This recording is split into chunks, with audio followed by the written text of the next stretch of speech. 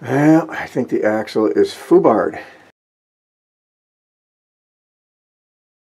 Hey, John here. We got this 2005 Caravan trailer made by Caravan. It's a snowmobile trailer, and it does have a cap on it. The cap is just over there, but I use this for well, snowmobiles and a four-wheeler or side-by-side without the cap.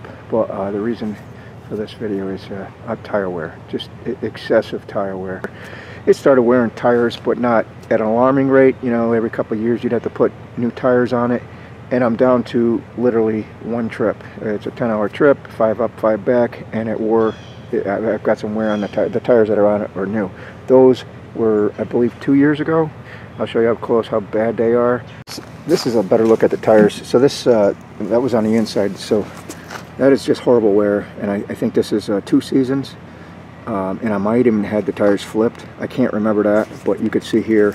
And if you're a tire guy or a trailer guy or anybody that knows what they're looking at here, I don't. You know, it's obviously can't use these tires.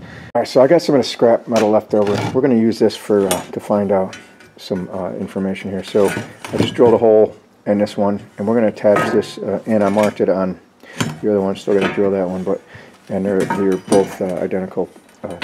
You know, pieces cut. And we're just going to go ahead and put this on a bad lighting on a stud here. And so originally I took a measurement from the back of this nut to that center piece up there. I had it marked in a location. You probably can't see on the camera there.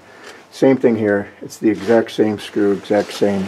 You know, it doesn't have threads here, so I went up there with a backer nut, and it's in the exact same position as the other one. We're a ½ inch off, and I thought, okay, ½ inch off. Maybe we can do something with this if they're oblong. Maybe shove one side up. You know, tweak it this way, that way.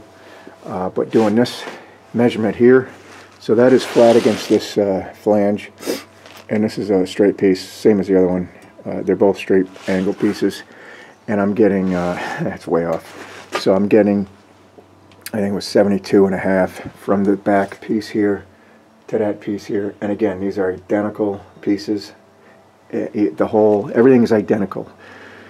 So 72.5 across the back, and once I saw 73 something up here, I think it was 73.25, 73, and you know, we're too far off. All right, so I got this axle in from the trailer depot. Yeah, I think it's called the trailer depot. Looking online, I usually go through that e-trailer. They didn't have this axle, or not even close to it, and they were starting to use these independent things. No center axle, just the they were torsion, but it's kind of it looks like to me a new setup. But anyways, found this axle on the trailer depot, and it's not exactly for this trailer. This is a Caravan trailer that belongs to, for a Triton, but the measurements underneath on my rails underneath, I could take some plywood off, but are pretty damn close. So I think this will work. If I have to do some a little bit of fabrication, that's fine. All right, so I got the old axle off, and I got some spare tires on a new axle. It's perfect. It's actually better than perfect. So the old axle, they're just opposing each other, but it's lower. So I ended up over the years, I added this spacer out of aluminum, and I just went on the frame itself, right, and that boosted it up, and it's almost the same level it is now with the new one.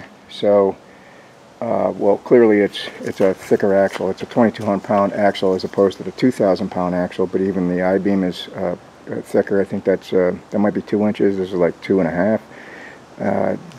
The actual knuckles, or whatever you want to call them, way thicker than the original guys. Again, this is off. There's the application is for a Triton, but it lines up with the rails perfectly. Even the slots are bigger, so you got some room to play with. So I'm happy with this, that I don't have to put the spacers in there, and hopefully get a better ride. All right, so besides the two reinforcements for the side-by-sides, at the beginning of the season, or last year maybe, I had to add this. I had to box this in because there was, where the bolt was, it was cracked. I'll take you underneath and show you, but I was only able to do the 3 sides, 1, 2, and the top. And the bottom I couldn't do because I could do it, but I didn't want to drop the axle. So now's the time to do it. Just clean it up a little bit, and I'll weld some up, you know, to complete the whole box. Let me take it underneath. I'll show you what I'm talking about. So this has a crack. It had a crack. See, originally this was steel on here. You see, it's all pitted, but it was steel, and it caused that Alka-Seltzer stuff. And as you can see, this is kind of it's dipped a little bit here because it ate away at it. So I cleaned it up a little bit, but that was cracked all the way on both sides. I wasn't too worried about it, but you know, when I did these panels up here, the time was to fix that. Rather than just weld the crack, I added these, you know, I just boxed it in. Now I can box it in the bottom. I have to find 2 more holes, but what I'm getting at there is, because this axle has, this is, I think this was 2 and, I don't know what held my, oh, there it is. This was 2.5, I think. This is going to work out great. Yeah, that's 2.5. This piece. The original frame here is only, I think it was 1 3/4 inches. No, it was only 2 inches. So this is going to work out good, adding, even if I didn't have this crack and fixed this last year or whatever, I would have probably added this anyways, just to take up, because now it's 2.5 with the 3/16 added on both sides. It's going to be perfect.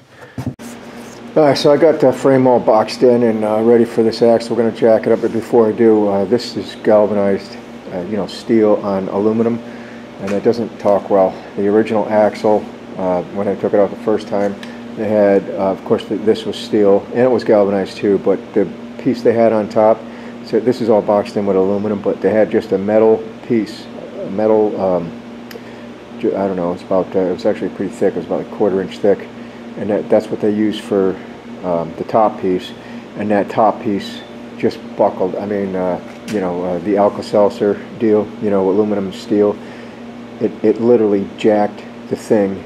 It's not rust, it's just corrosion, but it jacked it, so I couldn't get the bolts off, and I cut the bolts, the thing went bam, it had that much pressure on it from jacking. But anyways, I'm going to throw a barrier Gorilla Tape on this to help with that steel on aluminum.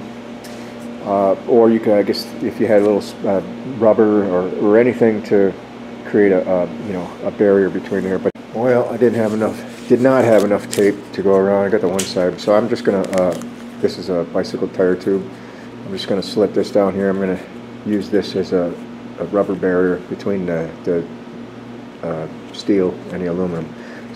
So what I ended up doing is I just left that side down off the jack on the floor, and got a one of these scissor deals under here, and just got one side up. You know, I'm working alone here. If you're, you know, have somebody to help you out. This axle's too heavy for me to lift and try to thread, you know, a bolt, keep it in place. So this is what I ended up doing. Put my rubber on first, and then got the 2 bolts, the 2 nuts started on there, and now I can, you know, take that out of there. But got another scissor jack, and we'll just go ahead and jack her up. Alright, so we got the axle cinched up. I got that the rubber I was talking about in between the axle and the aluminum, right? And I did a couple moves here. I want this as accurate as possible. I don't want to be off like even a cunt here. So let me show you up front. This is what I ended up doing. I tried using Mason line at first, but it's too stretchy. Even though it doesn't really stretch, it stretches enough. So I ended up doing, so this aluminum piece, I just got it clamped to the tongue, and that's this vertical piece is just welded, you know, a scrap piece of aluminum welded down, teed off of, you know, so it's square, so it's vertical right underneath the tongue. You get what I'm saying? And then I took a tape measure and just some welding wire or whatever, and because when we swing it from post to post, you know, from one wheel to the other, I needed to have it, you know, accurate. So trying to hook that thing on like here, and you know, one person, it kept falling off, and it's not going to be accurate because you might be here, and then when you're under the trailer, you're trying to stretch it out, you might be up here, you know. Or so doing it this way, it's got a little, it pivots, but it's not going to be able to stretch. You get what I'm saying, right? All right, so we are dialed into exactly. So I don't know if you can see that laser mark up there, but it isn't really important that this line I was just thinking about it. Because if your frame is a little bit tweaked, bent, or whatever, what is important is I wanted this in the center. Like, I don't know if I pointed out, like shifting this over because of these slots.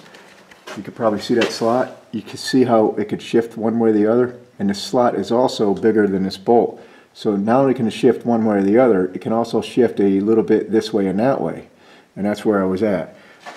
Before we tighten these down, I want to make sure exactly center line, and that's where we're at right now. So it's exactly in the center of each frame, you know, underneath.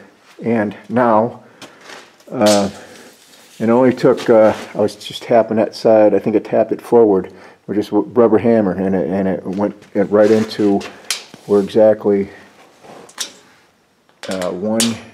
it's 121 5/8 to that tick mark. And again, you swing it over this way, 121 5/8 to that tick mark, exactly the same.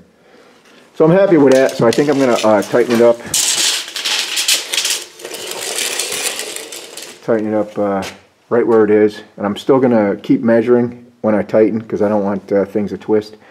And then from there, what I'm going to do is take a piece of angle iron, aluminum angle iron, and I'm going to weld it right, you know, to this piece here. This is steel, but weld it right to here so this thing cannot move. In other words, there'll be just a, you know, an angle iron coming down, so this can't move. I'll do it on front and back, and that way it has like a slot to live in.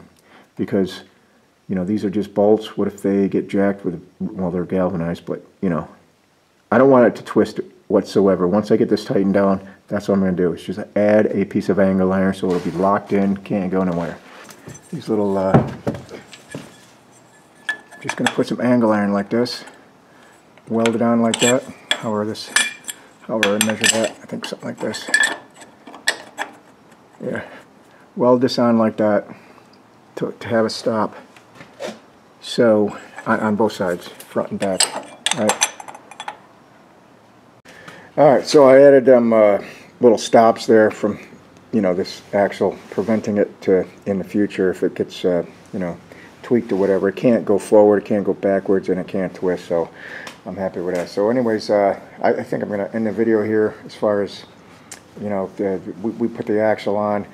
Originally the tires were wearing out with this old damn axle over here, and I think we got it licked now because everything's straight as an arrow and the toe is exactly on point. Everything is exactly measured across, and also the camber. There's no, or is it caster or camber? This axle is straight as an arrow, so these wheels will sit straight up and down, which I like. I mean, it's a heavier duty axle too, so there's that. So there's no, and plus this trailer can only hold, it's less than 2,000 pounds. I think the carrying weight is 1,600 pounds or something like that. So it's not like this axle is going to flex or anything. Anyways, that's all I got. Thanks for watching. If you have this problem where you're wearing out tires, this axle costs like 500 bucks from the Trailer Depot, and we got it hooked up and ready to go.